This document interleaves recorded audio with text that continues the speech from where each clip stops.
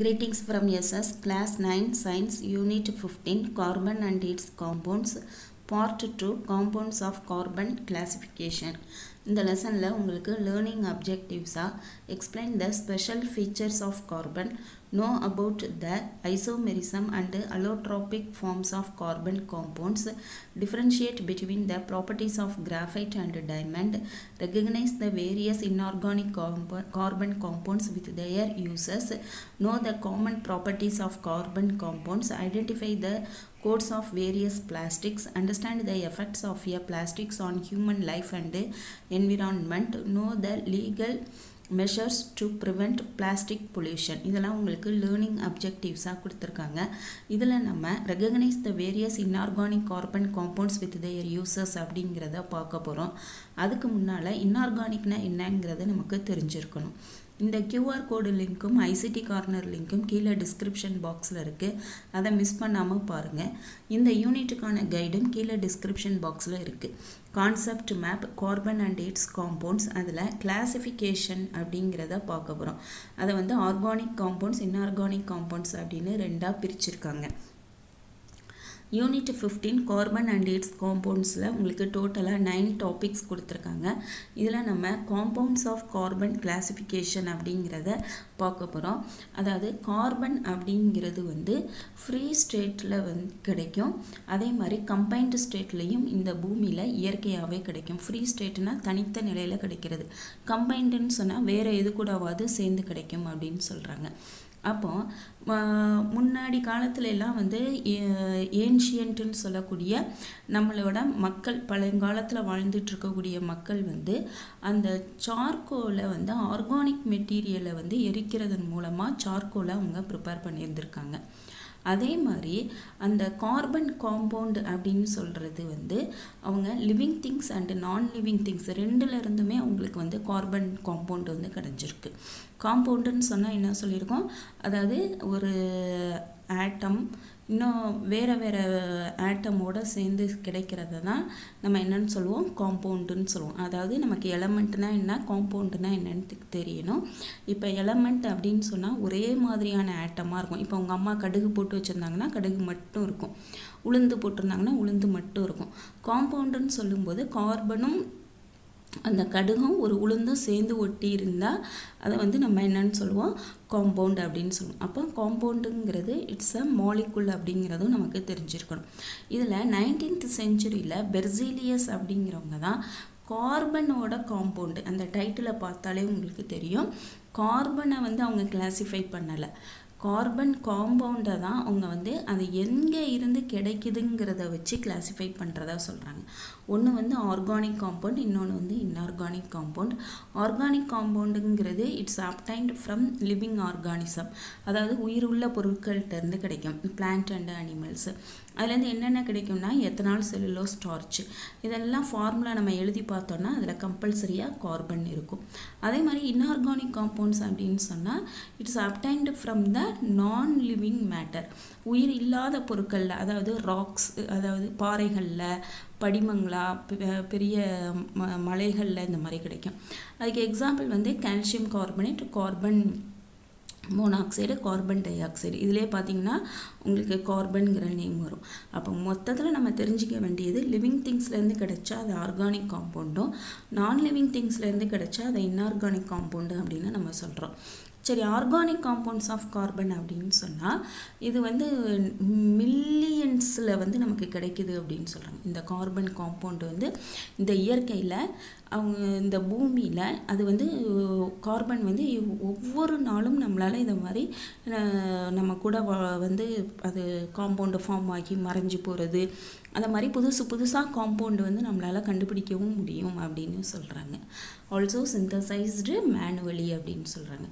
Organic carbon compounds contain carbon connected with other element. அப்போ carbon யாரோட சேருது அப்படிங்கிறத பொறுத்து இருக்குது. இப்போ மழை பெய்யுது அப்படின்னு சொன்னால் அந்த மழை எங்கே பெய்யுது, ஹெவி ரெயின் அப்படின்னு சொன்னால் அது குட்டையில் விழுகுதா, வயலில் விழுகுதா, இல்லைன்னா டெசர்ட்டில் விழுகுதா. டெசர்ட்டில் விழுந்தால் யாருக்குமே பிரயோஜனம் இல்லாமல் போயிடும். அப்போ அதே மாதிரி கார்பன் யாரோட சேருது அப்படிங்கிறது இருக்குது. ஹைட்ரஜன், ஆக்சிஜன், நைட்ரஜன், சல்ஃபர் இந்த மாதிரிலாம் ஒவ்வொருத்தரோடையும் சேர்ந்து அது ஒரு காம்பவுண்டை வந்து ஃபார்ம் பண்ணுது அப்படின்னு சொல்கிறாங்க. அப்போ depending on the nature of the element, அந்த எந்த எலமெண்ட்டோட சேருதோ அதோட நேச்சரை பொறுத்து அந்த கார்பன் வந்து கனெக்ட் ஆகி நமக்கு வந்து நிறைய வந்து ஆர்கானிக் காம்பவுண்ட்ஸ் கிடைக்கி அதில் வந்து வேரியஸ் கிளாஸஸ் நமக்கு கிடைக்குது. இப்போ இந்த ஹைட்ரோ கார்பன் அப்படிங்கிறது it's one variety of organic carbon. ஏன் ஹைட்ரோ கார்பன்லேயே நமக்கு ஆன்சர் இருக்கும். ஹைட்ரஜனும் கார்பனும் சேர்ந்தது ஹைட்ரோ கார்பன். இப்போ ஆல்கஹால் அப்படின்னு எடுத்துக்கிட்டிங்கன்னு சொன்னால் கார்பனோட OH அப்படிங்கிற குரூப்பு கம்பல்சரியாக சேர்ந்துக்கிட்டே இருக்கும். அடுத்தது ஆல்டிஹைடு அப்படின்னு எடுத்துக்கிட்டிங்கன்னு சொன்னால் அதில் வந்து CHO அப்படிங்கிறது சேர்ந்து வந்துக்கிட்டே இருக்கும். கீட்டோன் அப்படிங்கிறதுல வந்து CO அப்படின்னு சேர்ந்துகிட்டே இருக்கும். கார்பாக்சிலிக் ஆசிட் அப்படின்னு சொன்னால் அதில் வந்து COOH அப்படிங்கிறது அந்த கார்பனோட இந்த இது வந்து சேர்ந்து வந்துக்கிட்டே இருக்கும். அதை வச்சு அதுக்கு அவங்க வந்து நேம் கொடுப்பாங்க. இதெல்லாம் உங்களுக்கு பார்க்குறதுக்கு சிரமமாக இருந்தாலும் நீங்கள் 10th +1 +2 போகும்போது ஆர்கானிக் கெமிஸ்ட்ரிலாம் தனியாகவே படிக்கும்போது இதெல்லாம் உங்களுக்கு ரொம்ப ஃபெமிலியராக ஆகிடும் அப்படின்னு அவங்க சொல்கிறாங்க. ஓகே, இப்போ நெக்ஸ்ட்டு வந்து அப்போ ஆர்கானிக் காம்பவுண்ட் படிச்சிட்டோம். அடுத்து வந்து இன்ஆர்கானிக் காம்பவுண்ட் அப்படின்னு பார்க்குறோம். ஆர்கானிக் காம்பவுண்ட் வந்து மில்லியன் கணக்கில், அதாவது டே டு டே லைஃப்பில் அது வந்து உருவாகும், அழிஞ்சிடும், அப்புறம் உருவாகும், அழிஞ்சிடும் அப்படிங்கிறது போய்கிட்டே இருக்கும். ஆனால் ஆர்கானிக் காம்பவுண்டோட கம்பேர் பண்ணும்போது இன்ஆர்கானிக் காம்பவுண்டு வந்து இந்த பூமியில் ரொம்ப லிமிட்டடாக தான் கிடைக்கும். அதுக்கு எக்ஸாம்பிள் வந்து oxide, carbide, sulphide, cyanide, carbonate and bicarbonate. இதுதான் வந்து மேஜராக இருக்கக்கூடிய இன்ஆர்கானிக் காம்பவுண்ட் அப்படின்னு சொல்கிறாங்க. இப்போ இதோட ஃபார்மேஷன் ப்ராப்பர்ட்டிஸை நம்ம தெரிஞ்சுக்கணுங்கிறதுக்காக ஒரு சின்ன டேபிளர் காலம் வந்து கொடுத்துருக்காங்க. இதில் வந்து கார்பன் மோனாக்சைடு, மூணுன்னா சிங்கிள் ஒன்றே ஒன்று இருக்கும், ஆக்சிஜன் வந்து ஒன்றே ஒன்று இருக்கும் அப்படின்னு சொல்கிறாங்க. இது வந்து நேச்சரில், இயற்கையில் இந்த பொருள் கிடையாது. அப்போ எப்படி கிடைக்கும் அப்படின்னு சொன்னால், நம்ம வந்து ஃபியூவல்ஸை வந்து சரியாக எரிக்காமல் விட்டுட்டோம், இன்கம்ப்ளீட்டாக இருக்குது அப்படின்னு சொன்னால் அது அட்மாஸ்பியரில் கலந்துரும். அதான் வந்து கார்பன் மோனாக்சைடு அப்படின்னு சொல்கிறது. இட்ஸ் அ கலர்லெஸ், ஆர்டர்லெஸ் அப்படின்னா ஸ்மெல் இருக்காது, ஹைலி டாக்ஸிக்ஸ் விஷத்தன்மை உடையது, ஸ்பேரிங்லி சோலிபிள் இன் வாட்டர், குறைவாக தான் தண்ணியில் வந்து கரையும் அப்படின்னு சொல்லுவாங்க. அதாவது டைம் எடுத்துக்கும்.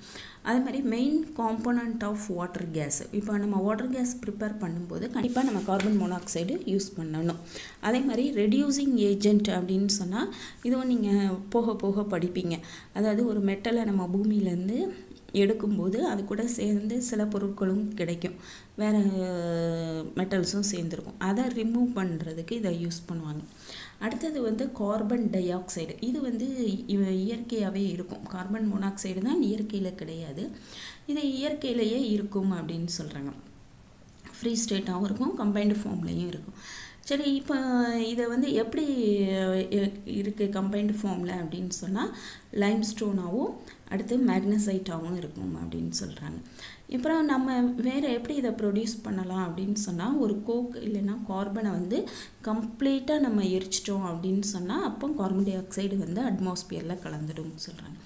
இதுவும் அதே மாதிரி தான், கலர்லெஸ், ஆர்டர்லெஸ், டேஸ்ட் கிடையாது, அதே மாதிரி ஸ்டேபிளாக இருக்கும், ஹைலி சாலிபிள் இன் வாட்டர், தண்ணியில் நல்லா கரையும். அதான் இந்த சோடாலாம் நம்ம குடிக்கிறோம் இல்லையா, அதுதான்.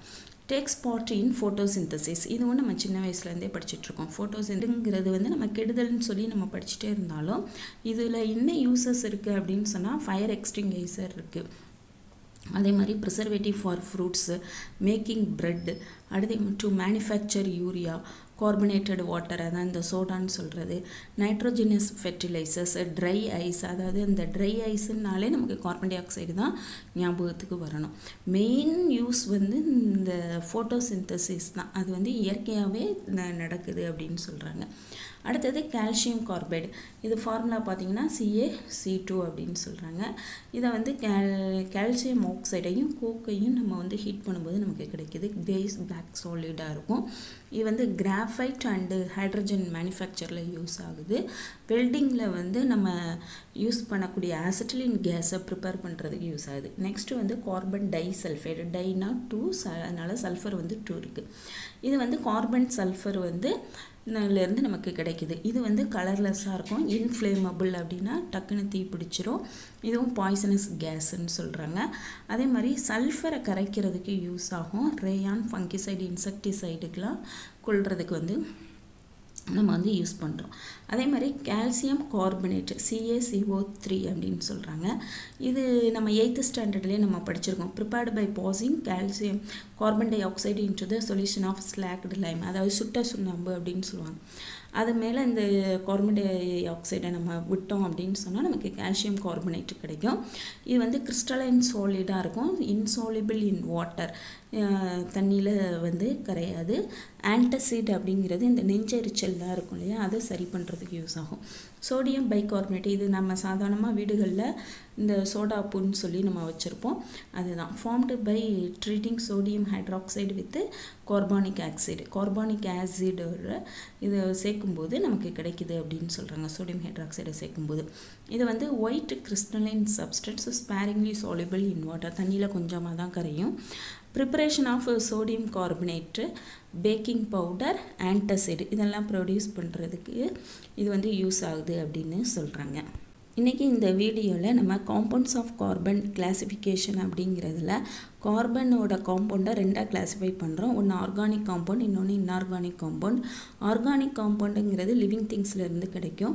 அதே மாதிரி அந்த கார்பன் வந்து ஹைட்ரஜன், ஆக்சிஜன், சல்ஃபர், நைட்ரஜன் இந்த மாதிரி மற்ற எலமெண்ட்டோடு சேர்ந்து நமக்கு ஒவ்வொரு குரூப்பு ஃபார்ம் பண்ணும். Hydro carbon, alcohol, aldehyde, ketone, carboxylic acid, amino acid அப்படின்னு சொல்லி.